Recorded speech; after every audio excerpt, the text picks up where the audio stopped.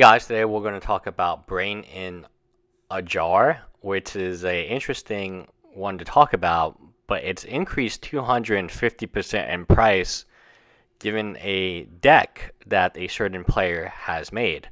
Now, Saffron Olive is known for his rogue deck builds. He has quite a following of people who are interested. He makes very creative decks that can win at F&M, which are budget decks.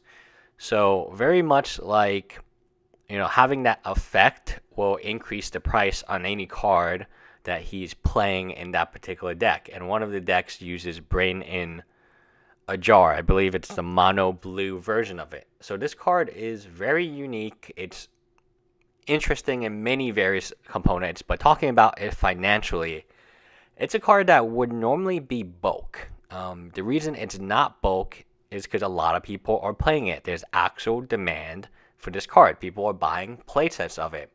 And as you can see, the foil copy is $10. They're not only buying playsets of it, they're also buying foil copies of it. But the overall deck, it began at under $30 and has steadily risen since that time, but it's still an affordable deck to take at F&M. And these budget decks, when you look at a budget deck and you follow somebody, that Saffron Olive is definitely someone interesting to follow. He has the potential to spike a card given his article. So whatever, it's kind of like Travis Wu effect a long time ago, maybe a few months ago, where he makes a deck, the deck is a rogue brew, and people just want to try it out, and then the card goes up in price.